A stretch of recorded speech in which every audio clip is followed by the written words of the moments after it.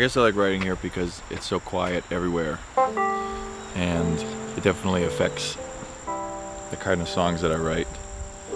Like any mood that I'm in, if I come back here and I start writing or start recording or anything, I definitely chill out a bit more.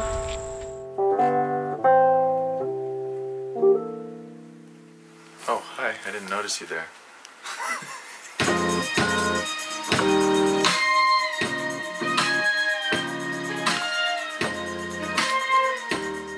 I kind of don't have any rhyme or reason to the stuff that I hang up. I just wanted it to be less blank, more things that I liked.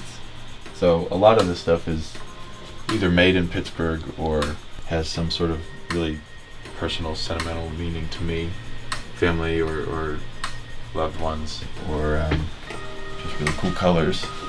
These I got on tour in Paris, and then some of the stuff I've had since like middle school. My favorite one is that one above the light switch because it makes the most sense for me.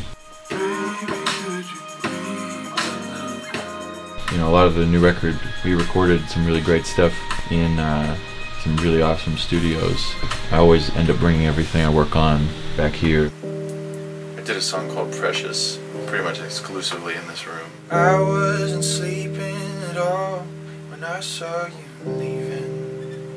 So then after I kind of mapped out the key sound, I just sort of started building off of that.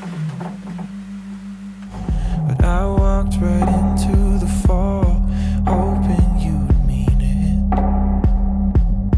I kind of started building the drums up. We're too far down for closure.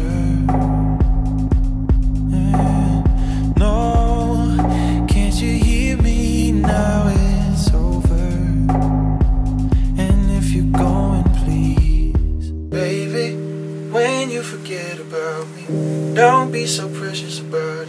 Don't be so precious about it. And you'll save me, but I'll find a way around it. I'll find a way around it. Don't be so precious about it. And baby, when you forget about me, don't be so precious about it. Don't be so precious about it. 'Cause you'll save me, but I'll find a way around it. I'll find a way around it. Don't be so. I don't think I'm ever gonna leave, really.